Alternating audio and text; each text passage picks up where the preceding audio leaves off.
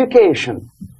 Distract them from learning something which is constructive, pragmatic, efficient. Instead of mathematics, physics, foreign languages, chemistry, teach them history of urban warfare, natural food, home economy, your sexuality, anything, as long as it takes you away. I wonder which our next guest thinks is the right way forward. Let's talk to Chris McGovern. He's in charge of the Campaign for Real Education. Hello, Chris. Hello there. Hi. What's your feeling about this? I mean, you know, I guess it's a good idea to teach kids about same-sex relationships and LGBT rights, but is it a massive priority? And what do you think about Donald Trump saying that he thinks it's more important that kids are not taught left-wing dogma, but instead taught about patriotism? Well, let me come clear about my position.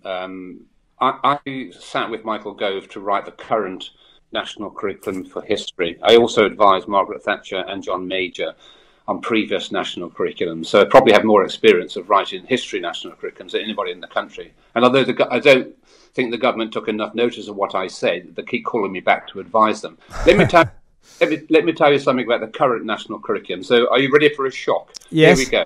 Okay, and I wrote it, so I should know what I'm talking about, though I didn't agree with it. I was one of the people who was behind it.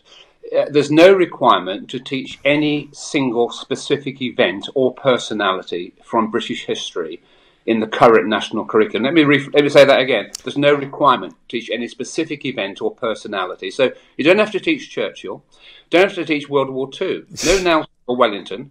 None of that's compulsory. No history required then, necessarily. Well, what it says, you've got to teach British history, but you really can choose what you like. They recommend certain topics. So they say, for example, they say these are non-statutory topics which you might want to teach, and that does include World War II, but it's voluntary. And actually, we did a survey to find out what topics teachers are choosing to teach on British history in, for example, the Victorian in the 19th century. And what we found is that, aside from Queen Victoria, the most popular topic appears to be Jack the Ripper. And that's the best. If you go onto the internet and put in TES, Times Education Supplement, you'll see hundreds of model lessons on Jack the Ripper. So we're not teaching Nelson, nor Wellington, nor Churchill, nor Gladstone or Disraeli. Spending a lot of time on Jack the Ripper because teachers think that's really sensational and exciting. So we are robbing our children of a sense of national identity. I'm not going to blow a trumpet for Donald Trump. I don't think history is a vehicle for teaching patriotism, nor is it a vehicle for teaching self-hatred.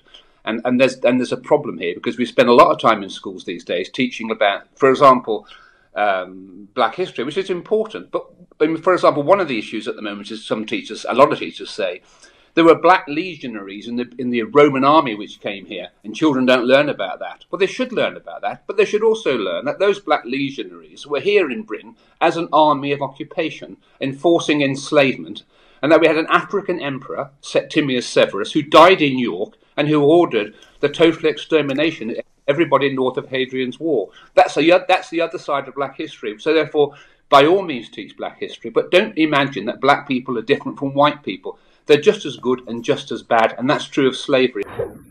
Yeah.